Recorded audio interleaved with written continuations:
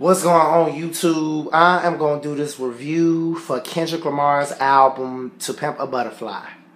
To Pimp a Butterfly is Kendrick Lamar's second studio album. Guys, this may come as a surprise because I was expecting a different sound for Kendrick Lamar. This is totally other than the opposite of what I thought that this album was going to sound like.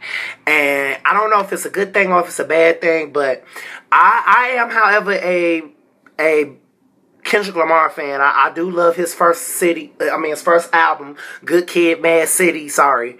I love his first album, Good Kid, M.A.A.d City. I liked it every song. That album was a 10 out of 10. This album has to grow on me.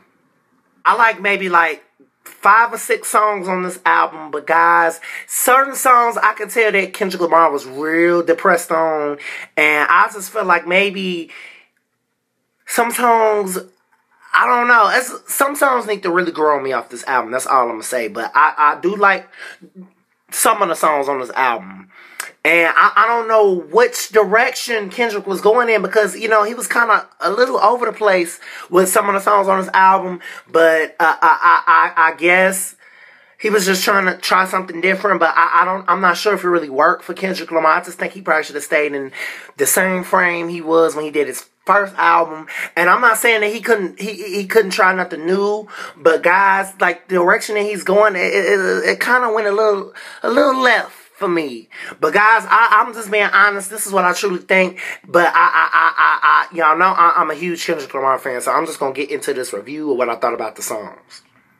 The first song was Wesley's Theory. I guess he was saying Wesley Snipes' Theory. But guys, some of the features on this album really came as a shock to me. George Clinton. Do you know how long it's been since we heard something from George Clinton? Guy? Okay, he's a legend.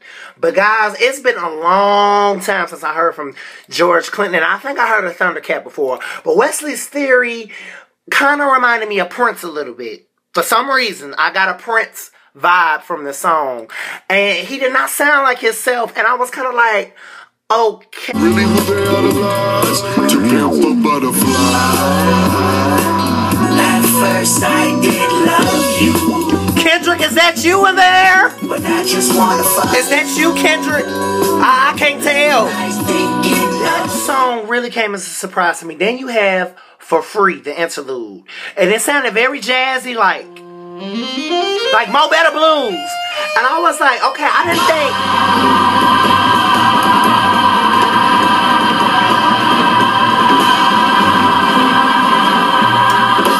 think that this was his style. You motherfucker. And it came as a surprise to me because big nigga, you ain't shit. Walking around like you God's gift to earth. Nigga, you ain't shit. You ain't even buy me no. Like he went m.A.A.d blues on my ass. The Spike Lee movie. You playing. I shouldn't be fucking with you anyway. I need a baller ass boss. Wow. You's an off-brand ass nigga. Now this was very old school. I will say I like King Kunta because it's very old school and it sounds a little like Dr. Dre, which I know Dr. Dre did most of the majority of every song on this album. Okay, this is my whole thing. I love the fact that he's going back to the old school sound. But some of the songs just really did not sound like Kendrick Lamar at all. And it just kind of took me by surprise because I was like, well, maybe this album's going to have to grow on me and it's going to have to grow on me. Because some of the songs does not sound like Kendrick Lamar. And it really put a different type of vibe for me for this album. Because I totally had a different vibe about this, how this album was going to sound. So when I heard it, when me and my brother had heard it, it was just kind of like, oh, you know, kind of. And I was listening to some of the songs, but I do like King Kunta because it sounds a little like NWA, a little bit of Snoop Dogg, and it just has an old school flavor to it. It just sounds like it just has a whole lot of old school sounds on this song. It sounds like something from the 80s, and I do respect that, but I just didn't think that Kendrick was gonna go to this route with this album. I just thought it was gonna have a different sound. Then we got Institutionalized, which I also like.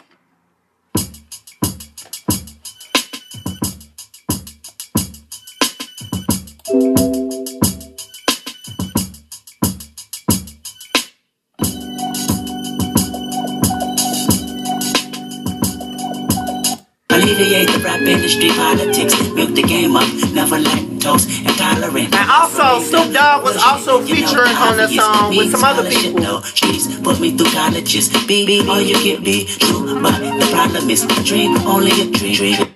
Okay, I do like it. Okay, but he had a lot of songs that had like 3 different parts, and then it's some of the songs was kind of confusing a little bit. And I never would have thought I would ever say anything like this about Kendrick Lamar. And this is not really this is not no shade. This is not no shade. This is just me really not knowing which type of direction he was going with this album. I just really think that he was just exploring and was wanting to try something new, but I'm not sure if this was the right sound. But anyway, Institutionalized was pretty cool. The beat was pretty nice, but it had 3 different parts to this song. Like, it had 3 different personalities of each song. Like, it had interludes at the end of every song. It had, it just kind of definitely maybe feeling These Walls a little bit. I wouldn't necessarily say These Walls is my favorite, but I actually kind of liked it, These Walls. It was different. It's gotta grow on me, y'all. I love Kendrick Lamar, but this album's gonna have to grow on me. Then we have the next song, which was depressing as hell. Okay, let me just tell y'all, You, which is number 6. Okay, guys, I was just not feeling You. I don't know what was going on with Kendrick, and it's very depressing. Okay, because then he had a segment on here like where he was just screaming out. And I was just like, is he okay? And then he had a segment, a part of the song where he was just sounding kind of drunk.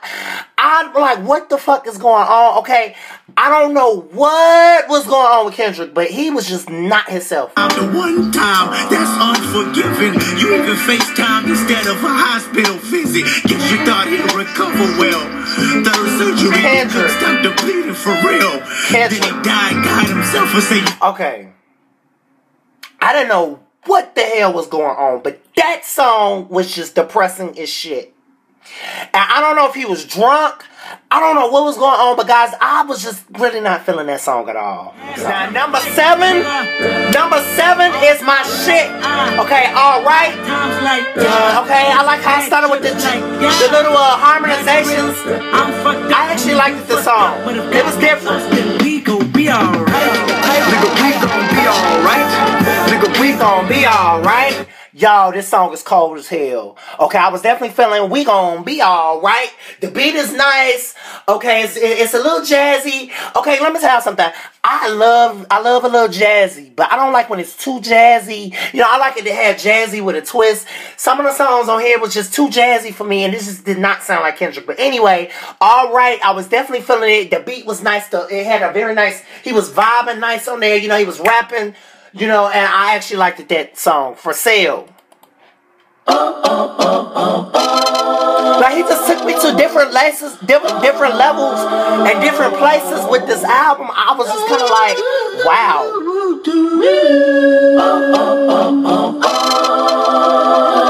Wow. You said your name was Lucy. I said, where's Ricardo? You said, oh no, not the show. Then you spit a little rap to me like this when I Now, actually, this song kind of reminded me a little bit of Erykah Badu. It actually sounded like Erykah Badu would be on the song, kind of. And most of the songs also kind of reminded me of Q-Tip.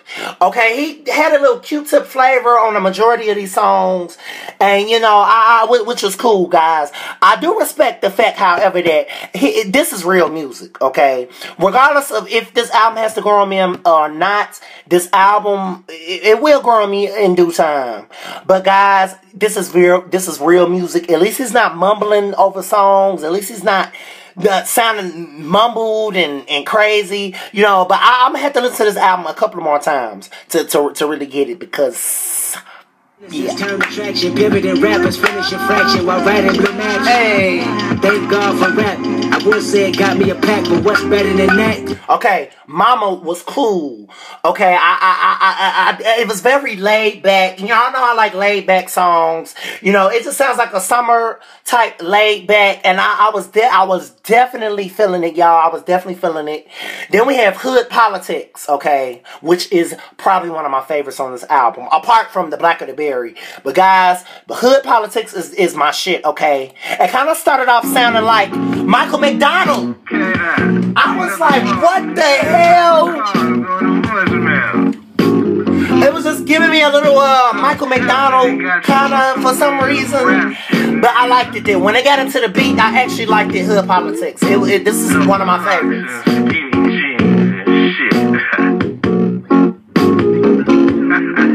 Let's get to it. The Captain Zoo with the extras, Elcos, Monte Carlos, Roll Kings and dressers, Rip Cost. Okay, guys, this song was very deep. It was also featuring James Funk Leroy and Ronald Isley, which came as a surprise to me because I haven't heard anything from him in a while. But guys, I actually liked How Much a Dollar Costs. It really had deep meaning, and it's very true. You know, it just explains about you know, wealth, and I actually really can kind of relate to this song a little bit. It's deep. I won't say it's my favorite, but guys, I actually really liked, you know, this song a little bit. You know, James Fauntleroy was singing his ass off, okay, and Ronald Isley's song at the very end of the song. But guys, I really think that this song had a deep message. Hood Politics had a deep message. Mama had a deep message, okay. The Black of the Berry, which is number 13, okay. But then we get to, let's get to number 12, okay. Complexion, okay. A Zulu Love. Guys, this is also talking about loving yourself for who you are. I definitely consider and definitely like the message. Is it my favorite?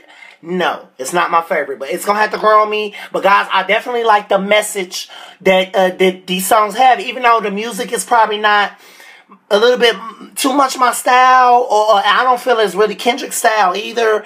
I just feel like he was just kind of thinking out the box with this album, which is cool. I like when you think out the box, but I just think that Kendrick could have probably kept a little bit in his frame. Some songs was in his frame, like The Black of the Berry, Hood Politics, Alright, and maybe Institutionalized, and King Kunta came as a surprise to me, but you know, I really did like the messages behind each one of these songs. But Complexion was I would say Complexion was pretty cool as far as message. The message that he was trying to say that you should love yourself. It's a very deep album though. And that's one of the things I like about it. But this song actually teaches you how to love yourself. It doesn't matter what race you are. Love yourself who you are. The Black of the Berry, which I did, which is number 13, I did a review for it. And The Black of the Berry is my favorite song on this album, hands down. Okay? Apart from Hood Politics and Mama. But I actually like The Black of the Berry because that's, like I said, that song is just talking about racial conflict, and it's just talking about society and how blacks are not recognized for their talent. You know, I've said this. But guys, I actually really can relate to The Black of the Berry, y'all. I think a lot of blacks can. A lot of black people can relate to that song. Then we got You Ain't Gotta Lie, Mama Said, which was different. It definitely gave me a Q-Tip vibe. Definitely gave me a Q-Tip. And maybe a little bit of Mos Def. It's so 90s. And I like it, y'all. It's groovy. Hey. Then we get to which definitely gave me Ronald, the Isley brothers, Who's That Lady, a little bit. So I promise this nigga I love myself. And when you're looking at me, tell me what you see. I love myself. I put a bullet in the back of the head and the bullet. I love myself. Illuminated by the hand of God, boy, don't seem shy. I love myself. Okay, I like this song. Okay, it's very old school, you know. It's just talking about loving yourself. And I like that. You know, I like songs that have messages in there teaching you how to love yourself, self-help. You know, I'm all for that. I'm all for that. But the sound of this album, I just was not expecting that this would be Kendrick's sound for this album. I was expecting something different. Then we go to Mortal Man. Okay. I don't know what type of joke that this was. But Mortal Man was pretty deep. It was 12 minutes. Okay, when it got to the end of the song,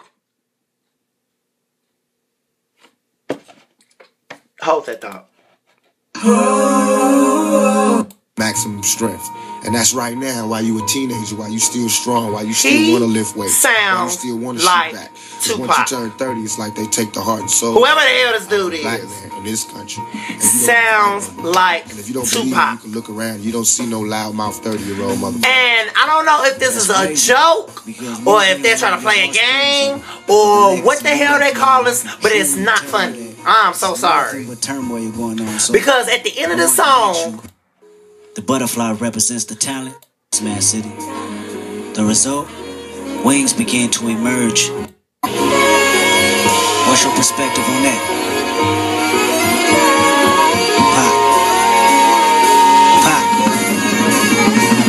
Pop.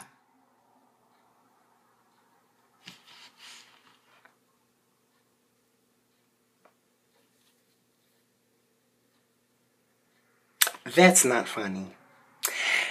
Okay, I don't know what, I'm not gonna get into it. Like I said, okay, regardless of the last song, that is not funny if they're trying to play a joke. But anyway, okay. This album, I would give this album an 8 out of 10. I give this album an 8 out of 10. And I would have to keep listening to it more and more. And I like the fact that it's different, and he wanted to try something different, but it just wasn't what I expected. And I'm going to listen to it more, and try to just hear some of the songs out, because maybe it's something I heard the first time and didn't pay attention to when I listened to it the second time.